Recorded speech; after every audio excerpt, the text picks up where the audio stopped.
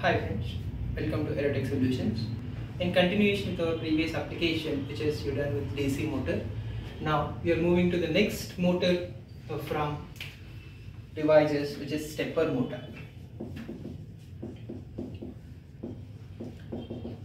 So in general, the DC motors are rotating 360 degrees, but whereas applications looking for some accurate positions. So generally, like if you go with CNC machines or robo hands or legs, if you are working with those kind of applications, so compulsory you need to understand this stepper motor and how they works and how to interface these stepper motors with microcontrollers. The stepper motor, again, which is available with depends on the voltage rating and current rating, and the third parameter is step angle. So in DC motors you will proceed with RPM, but whereas in stepper motors you need to consider these three important characteristics. So how much voltage it requires to run, and how much current it is going to take, and how much step angle it makes for one step. So before, every stepper motor has its own standard characteristics, so you need to check it, how much step angle it will make for each step. And coming to the types of stepper motors, they classified into two types: unipolar stepper motors and bipolar stepper motors. Whereas in unipolar stepper motors and bipolar stepper motors, classification depends on the number of turns or number of coils present in the stepper motor. And basically every stepper motor is constructed with a simple permanent magnet inside, and around that they are making this coil mechanism in a cyclic way. So whatever the leads you are getting, so this will become the number of leads of your stepper motors. The stepper motors are available with 4 lead or 6 lead or 8 lead, depends. So the classification, again, if you are finding 4 lead stepper motor, it is treated as bipolar stepper motor, and more than 4 leads, it may be 6 leads or 8 leads, which is considered as a unipolar stepper motors. What they are doing this 4 lead and 6 lead. So once you are looking for unipolar stepper motors, the taps will be more on the coil. So this is as your unipolar, and if you are proceeding with 8, then you will get 2 taps on the coil. So again it will become 7 and 8. So if you are looking to work with this 6 lead or 8 lead stepper motors, your step angle should be less, and if you are dealing with bipolar stepper motors, it will come up with standard 4 leads. So this coil construction should be in the circle way, if you observe the internal things. Okay, so 1, 2, 3, 4. These are the 4 leads you may find from bipolar stepper motor. Okay, so this bipolar and unipolar stepper motor depends on the number of turns, that's it, they classify. But again, you have to consider the voltage rating, how much voltage it requires to drive and how much current it is going to take. And what happens if you are looking to rotate these kind of stepper motor? Generally, your DC motor come up with 2 standard leads, plus and minus, that's it. But in the case of stepper motors, you need to count first number of leads, and based on that you need to follow your step sequence, either to rotate clockwise direction or anti-clockwise direction. So you have to follow the step sequence compulsory. You cannot provide a different logics across the leads. You have to follow the sequence compulsory to finish your 360 degrees.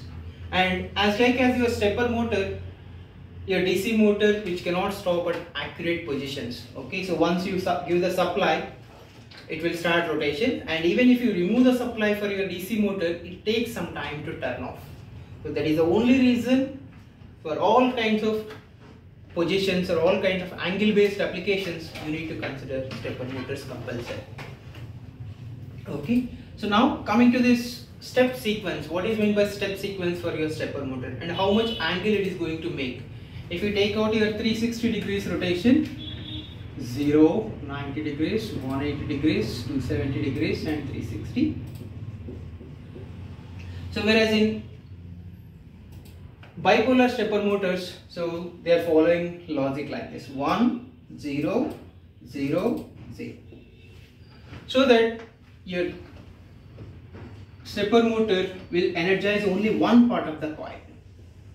So because of this voltage flow through this coil, it produces some magnetic force, and this magnetic force, which will work on your permanent magnet, either attractive force or repulsive force. Because of this step, you need to hold some time with these logics 1 0 0. Then your stepper motor will take one step. One step means it will make 90 degrees from 0 to 90. And you are moving to next step. You have to follow the sequence compulsory. This is 0 and this is 1 and this is 0. So that your sequence should be like this, and 0 0 1 0. For this, your second step, which is from 90 to 180. So your motor cannot move direct 360 degrees. As per your sequence logics, your motor will take each step, and for each step there is a certain angle. For your bipolar stepper motors, for each step it is taking 90 degrees. The second step angle is 180 and sequence is 0 0 1 0. And you are looking for third step, then you need to change your logics 0 1 0 0. This is 270 degrees. We will go for third step. And you are looking for fourth step, just change your logics across your leads, which is 360 degrees. This is fourth step. So to finish your 360 degrees, which is taking 4 steps, 90, 180, 270 and 360. These are the 4 number of leads for your bipolar stepper motors. And coming to unipolar, so what should be the step sequence for unipolar stepper motors? Depends on the coil, number of leads, and you can decide that the step angle. Step angle formula is very clear. So 360 degrees divided by number of leads. Suppose you are getting 6 leads for your unipolar stepper motors. So 360 degrees divided by 6, you will get 60 degrees. And for 8 leads, you may get 45 degrees. So if number of leads are more, you will get less step angle for your stepper motors. So the sequence again for unipolar stepper motors, there are 6 leads, A, B, C, D, E, F, and you need to follow this sequence compulsory. Don't make the logics high for other inputs. And for next step, 0 1 0 0 0 like this. So this is how you have to follow the proper sequence to make your stepper motor rotation on your angle basis.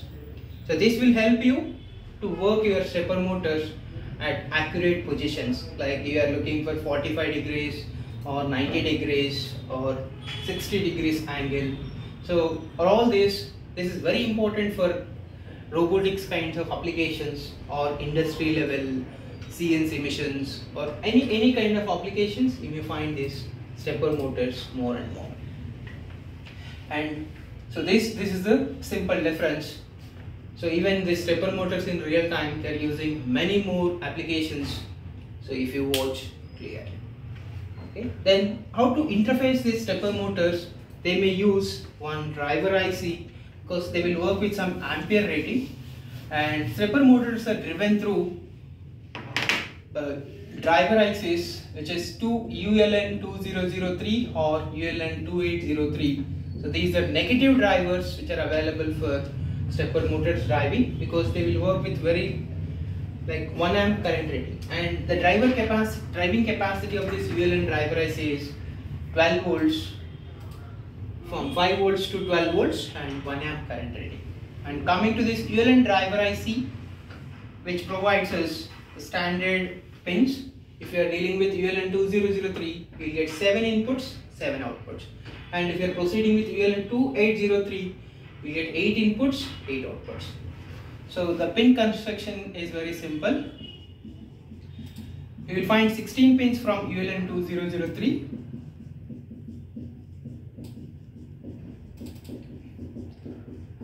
So the input 1 and output 1. So which is a combination of NOT gate always. So if you are giving logic 1 input, you will get logic, so like 0 volts output. Logic 1 input and 12 volts or whatever you are connecting across VCC. So input 1 and output 1, input 2, output 2. So the opposite pin is the equivalent output pin of this ULN driver ICs. So they are using this ULN driver ICs to drive your stepper motors in applications. If current rating is too much, then you have to go for another driver IC. Depends on the current rating requirement of your stepper motors.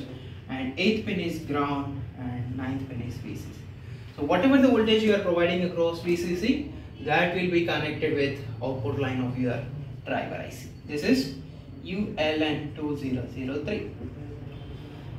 So all inputs are connected with IOs. Suppose if you are trying to interface this stepper motor with microcontroller, so you can choose any one of the IO port from the controllers. From 2.0 to 2.7, I'll give all the connections with IOs, input lines, and outputs are connected with a stepper motor which is unipolar or bipolar. That depends on your choice. But the number of leads, whatever you have to connect with output lines.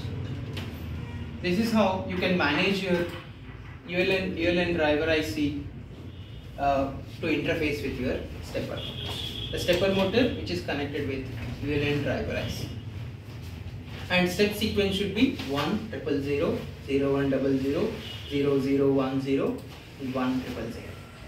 So you can interface your stepper motors through any one of the driver IC. Even there are other driver ICs are available for applications which are like L293D or transistors. You can go with any kind of applications. Okay, so this is your a simple application requirement for any kind of stepper motors. Okay, so you can see more applications on this channel. Please subscribe our channel for more videos and applications. Thanks for watching.